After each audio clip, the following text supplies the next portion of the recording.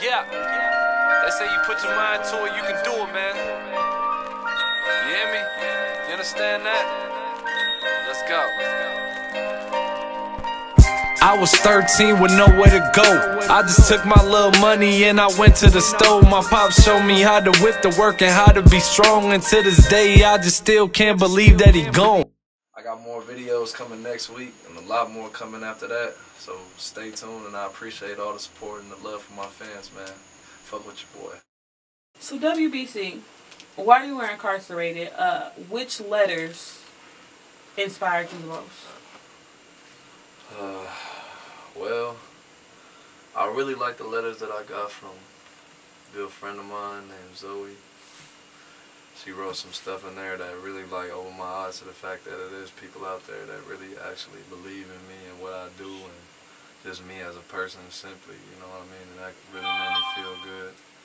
You know, my manager, Zandy, sent me a lot of, good Bible scriptures that I really liked, and they gave me motivation to keep going, because in there it's just like, it's either you gotta keep pushing or you probably won't make it. Just saying, because I watch a lot of guys quit.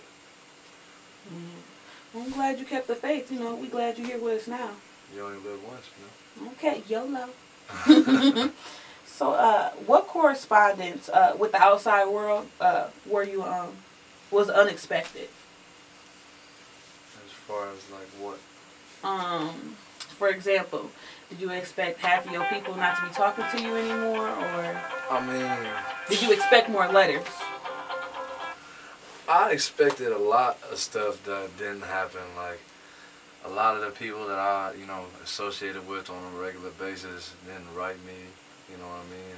And I really can't blame them for not calling me, because you really can't call. They really couldn't call me anyway, you know what I'm saying?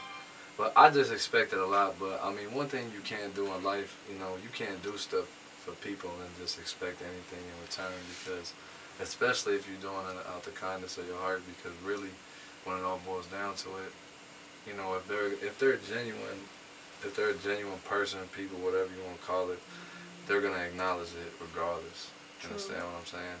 Because it's just in them. You understand what I mean?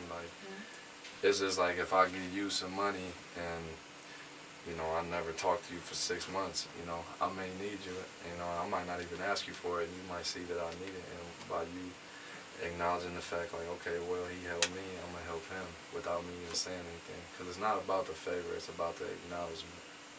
You understand what I'm saying? That's how I look at it personally.